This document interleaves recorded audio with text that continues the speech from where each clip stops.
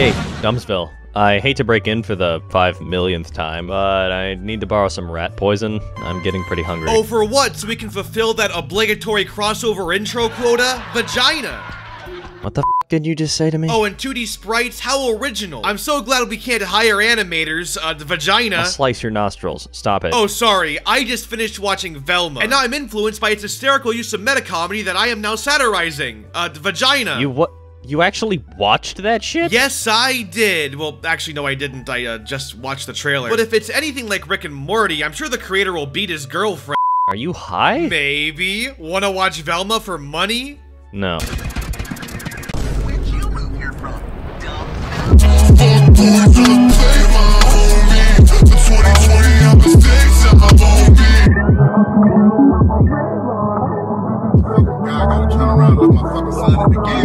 Oh golly gee everyone, it's time for Internet Variety Reviewer number 2029 to review Velma. I mean, to be honest, dear god, I want those saber sparklers. Velma is an HBO Max exclusive adult animated comedy created by Charlie Grandy and the ever-transphobic, ever funny Mindy Kaling, who, by the way, is also the voice of our lead, Velma Dinkley. Dear Lord, please let this date be good. May he have the wealth.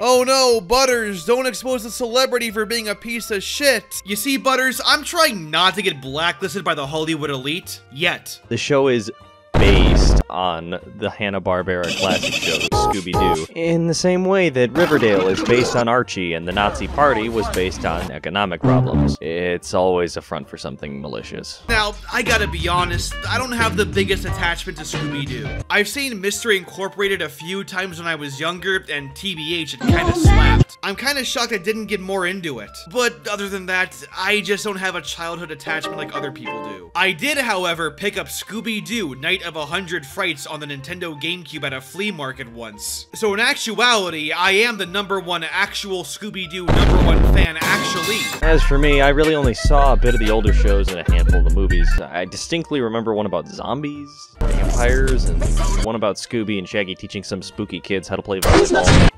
Did you make that last one up? It feels like it, but I don't think so. I remember it pretty clearly. In spite of our histories on Scooby-Doo, or lack thereof, it doesn't exactly take the fucking marriage between a goddamn rocket scientist and a fucking English teacher to understand that Velma is a complete bastardization of the source material. Everyone on YouTube is raving about how garbage this show is and trying to make money off of it. I mean, fuck it, I am too. I ain't above my own goddamn sins. I'll go to church on Sunday. I'll ask for forgiveness, Mom. But it's to the point where it's even rated the #1 worst animated show on IMDb. Holy shit. Rightfully so, to be honest. Which means, Butters, that we should jump on this bandwagon before it goes out of style. Think of the views and money. At what cost, though? $1 billion. Hopefully, for us, adjusted for inflation, or however you would measure that. YouTube does not pay that much. To get a feel for the whole show, we watched the first 4 episodes. Also, it wasn't entirely out yet. And we walked away, Dead inside? I was thinking suicidal, but that works too. We even recorded our reactions and had to get drunk the first time to numb our pain, like Max Payne and Max Payne 3. But eventually, That's me! That person drinking, that's me watching this shit. This show is a failure in every conceivable... This show is a failure in every conceivable way, straight down to the anatomy and basic structure of the entire thing. The writing, the characters, setting, jokes, flow, premise are all a complete mockery of what Scooby-Doo actually is at its core. And it's not like making a good adult Scooby-Doo show is impossible, especially when a group of people made a YouTube parody doing the exact same thing and it was hilarious. But when you take the core elements of Scooby-Doo, specifically the characters' personalities, roles, and friendship, as well as Scooby-fucking-Doo, and remove them, it's no longer Scooby-Doo, and it's an insult. Zero-view fanfiction authors have more adaptive and narrative talent than Mindy Kaling does. And the worst part, it's actually successful, becoming HBO Max's #1 biggest animated show, after they deleted all their other animated shows, including Close Enough, another adult animated comedy that was an HBO Max exclusive that people actually liked. To the people hate watching this shit, especially the ones who somehow liked it, this is definitely your fault. Now, I'm not saying you should pirate the show because you shouldn't. In fact, quick PSA time. Hi, my name is Dumbsville. Did you know that it is completely illegal to pirate media? Movies, TV shows, video games, all of it. Completely, insanely illegal to pirate. Even in cases where the show isn't available on a service anymore, like Close Enough, or the game has not been re-released, like Silent Hill 2. Meaning the only way to obtain it without spending hundreds of dollars on a used copy is through piracy. It's still completely illegal to pirate anything. And especially in cases like Velma, where Mindy Kaling has essay allegations against her. Just looming. He was looming above me. Yeah. And he asked me a question. I was not listening to him at all, because who cares what he was saying? And I was just like, It's still completely illegal to pirate Velma. Wait, Dumbsville, what's with the subtitles and watermarks in some of those episodes you recorded? Oh, I recorded these through piracy to show you what not to do. I'm showing people why you shouldn't watch Velma. I mean, look at the quality. It's downgraded. Ew. This problem is completely avoided if you watch these in 4K on HBO Max. You see, it would be completely illegal for me to go to Kiss Cartoons or Kim Cartoons, record the episodes, and watch them that way, which I totally didn't, except in this case, which I'm showing you what not to do. Wait, is that the Bandicam logo? Did you use Bandicam to record this? In fact, I actually do have a subscription to HBO Max, and I totally also legally watch them that way to support the show, of course. What would actually furthermore be illegal, though, would be to show you a screenshot of an illegal streaming service here on YouTube. Illegal. Insanely illegal. One thing that is technically legal, though, is to watch The Last of Us instead, I guess.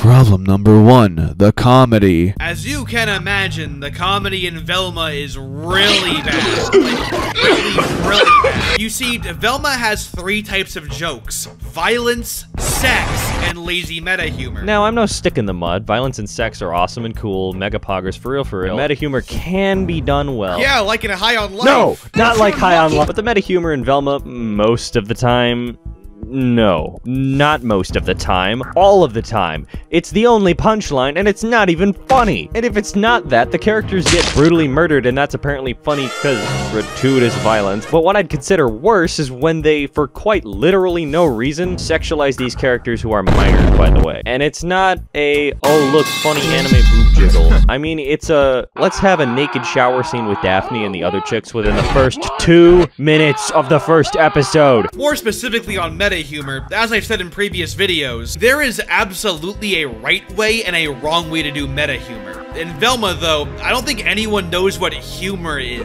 Characters just point out their functions or cliches in the show, and it's like just meant to be funny on observation. It takes a lot more than just saying, wow, this is cliched, to make meta humor funny. And like I was saying about the nudity, the first joke told by somebody who isn't Velma is, Ever noticed how pilot episodes of TV shows always have more gratuitous sex and nudity than— like, what's funny about this? That they're just being self-aware? Nearly every single joke is like this. Thank you. But if the kids in every teen show ever can get through a brush with a deranged serial killer, so can I. You possibly being gay is a huge deal. For one, it reduces me to cliched straight best friend. Hearing that, I not only feel emotionally hooked, I understand the stakes of your journey, Velma. There aren't even punchlines to these. They're just characters stating that they exist in a fictional realm, and that's meant to be funny. Look, when you make meta comedy, you gotta do more than just break the fourth wall. You gotta have, you know, a joke to go along with it. Old School Clone High and the Lego Movie are 2 works with very similar meta-styled comedy, and they're both self-aware like Velma, but here's the thing, they actually tell jokes. Old School Clone High has comedic timing, characters make jokes that go beyond just what we're doing as cliches and dumb. The jokes flesh out characters and their individual personalities. It just doesn't feel soulless. Another thing is that when it comes to meta humor in other stuff, like Deadpool, it's usually just one character who does the meta stuff. That creates this reverse fish out of water feel, where the characters look at the one funny haha self-aware character like they're crazy. That's the joke. That's the style. In Velma, it isn't a style. When every character makes the same fucking joke and remark every 5 seconds.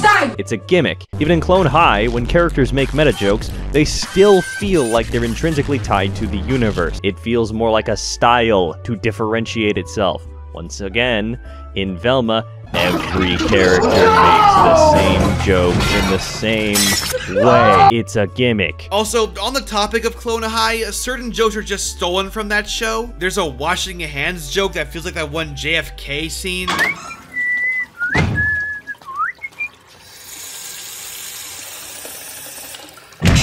Forgot to wash my hands!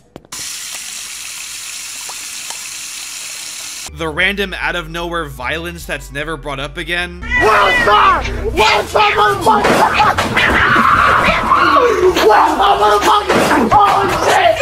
And not to mention the endless jabs at high school drama cliches. Velma, at least to me, clearly took Clone High inspirations. However, Clone High uses meta humor to be more surreal, something like a Tom Green or an Eric Andre. And furthermore, Clone High used meta humor to separate itself, craft a new identity for itself. Velma, however, does the opposite. It wants to be like Rick and Morty.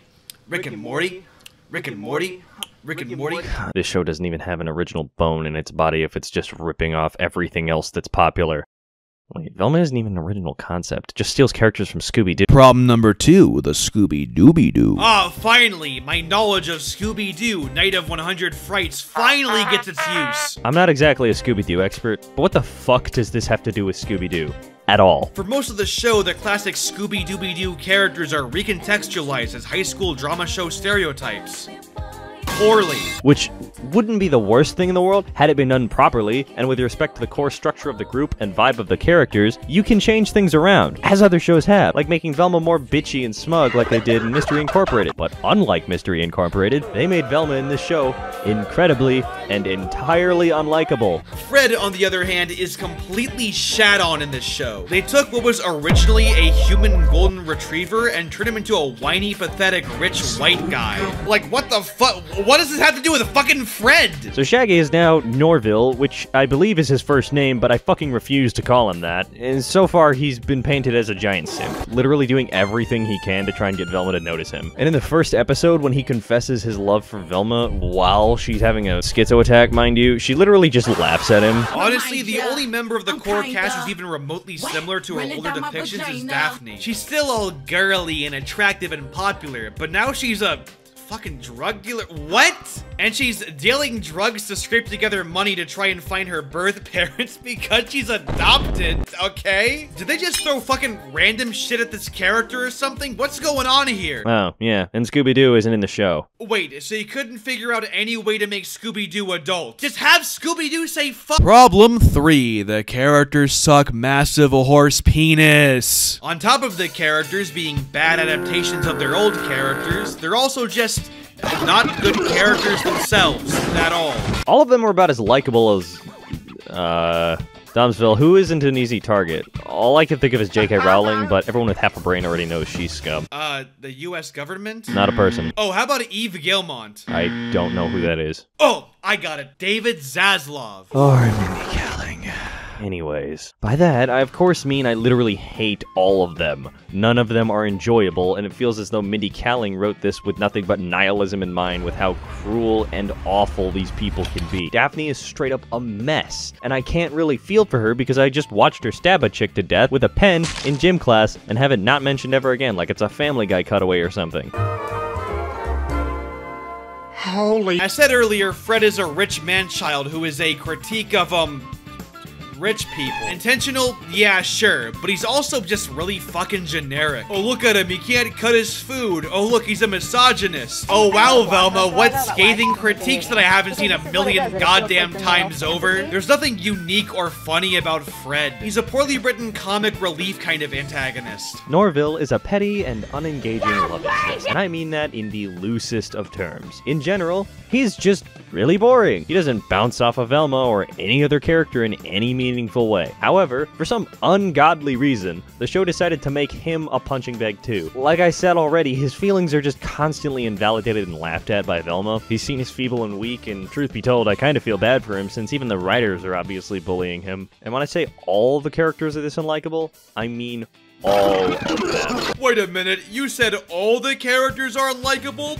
Even Velma? Velma especially. This is our main character. She's an overly smug and quirky protagonist. There are absolutely zero redeeming qualities about Velma in this show. She's a bitch to both her father and her friends, on top of the fact that she's just does awful shit for no reason. Like when Daphne and Velma are pitted against each other in a gym competition to see who's the least vulnerable. Don't ask, by the way, the scene is incredibly stupid, but something Daphne kiss Velma, something denial and confusion, something romantic tension, whatever. So, to show that Daphne is more vulnerable than she is, Velma takes Daphne's diary and reads it out loud in front of the whole gym. Of course, people on the sides go, mental health isn't funny and get mad at her, but it's a fucking gag. It makes her even more unlikable. 90% of the show is like this. There is a lot of Velma doing or saying something entirely out of pocket and then immediately having it get pointed out. Yet she shrugs it off and or just goes entirely unpunished for it. Oh yeah, also, Velma is a body-shaming racist. The worst of this being when she shames Fred for having a tiny dong. Look, I ain't no go woke, go bro kind of person, but this is just fucking garbage. It's not funny, it's not likable, it just makes Velma an asshole. There are also characters like Velma's dad, his pregnant model girlfriend, Gigi, Daphne's parents, and more people who I had to literally search up on Google because I didn't remember any of them. I don't even think half of these characters are real, to be honest. They're given very little attention and development, and I kinda forgot about them. The whole thing just has this mean-spirited tone. There's nothing to connect with. There's nothing to like when all the characters are assholes and or boring. The protag's a bitch. Norville is bullied so much I don't think the show wants us to like him. Daphne's as morally complex as a brick wall. Fred is patronizing. All these characters suck, and none of them are good. What's worse is that these characters aren't even given any wiggle room because the story they're put. Problem number 4. The storyline sucks! Once again, we were only able to see the first 4 episodes. However, I can't say I'm impressed at all. For a murder mystery, there really isn't any intrigue or hook. It all just feels like it constantly deviates from itself and goes on these weird tangents. Hey, Dumpsville, do you mind telling the audience what happens in the episodes we watch? What? Why do I have to do it? Because it's your video? Don't worry, Mama Butters is right behind you. I'd rather you be behind a moving train. Don't you mean in front? We then begin with a boring fucking monologue. Daphne tries to kill someone in a shower, Last of Us Part 2 style, and then Velma tries to harm her. Why? I don't know. Never comes up again, but then we get our first victim. A girl named Brenda was murdered and her brain was removed by a serial killer. Gotta love the image of gore and near nudity in the same frame. It shows you exactly what the show's priorities are. We then get like 10 minutes of Velma complaining about how her and Daphne used to be friends, how her mom is missing, how much her parents suck, blah blah blah. But then Fred shows up and finally the murder plot can happen again. They follow this up by having nothing else happen, except of course for the hysterical writing. Velma then starts having panic attacks, which are displayed for laughs. But then it turns out that Velma's mom actually left because she couldn't stand her own daughter. 5 years of jack shit later, Velma goes to Fred because she thinks he's the murderer. She then has a panic attack, but then it's instantly fixed when she laughs at Shaggy having a crush on her, thinking it's a joke. Oh my god, they got Bluebertine to write this show? Fred then gets arrested, but lo and behold, he isn't the murderer. Wait, that's it? Isn't this a murder mystery show based on Scooby-Doo, which is also a mystery show? There were like 3 scenes about the actual murder. Episode 2, Fred is arrested and Velma needs a file from Daphne to prove that Fred isn't the murderer. So they both start selling drugs. Okay. A bunch of nothing later, Velma realizes that Fred is innocent. However, during court, Fred goes to jail anyways by embarrassing himself. Okay, what happens next? That is what happens. That's the whole episode. What? Huh? Oh no, actually there is one other thing. Velma has a panic attack and her and Daphne kiss, and that's it. Isn't there a murder to be solved? In episode 3, a bunch of shit happens, and by a bunch, I mean fucking nothing. Velma and Daphne had that vulnerable competition mentioned earlier, while Shaggy interviews Fred as a therapist, and that's fucking it. Wasn't there a murder? In episode 4, the whole episode is about Velma turning a bunch of attractive girls ugly. Oh, and Fred's freed from prison because of his rich family, meaning that arc is now over. over anticlimactically. Anyways, the girls, however, don't want to be ugly. Oh no, so Velma dresses up as a fucking monster for no reason. But then this bitch gives birth for no reason, so we get a bunch of animated 15-year-olds doing a sexy dance. Velma then rejects Fred and Shaggy meets a goth girl, and yeah. Wasn't there a murder? You see, the show wants to have its cake and eat it too. It wants to be serialized like Rick and Morty, but it also wants to have an overarching story. The issue is that shit like the murder of a girl are put off for comedy that isn't that funny. It doesn't help that the serialized shit itself isn't interesting or funny. The old Scooby-Doo show had mystery to it.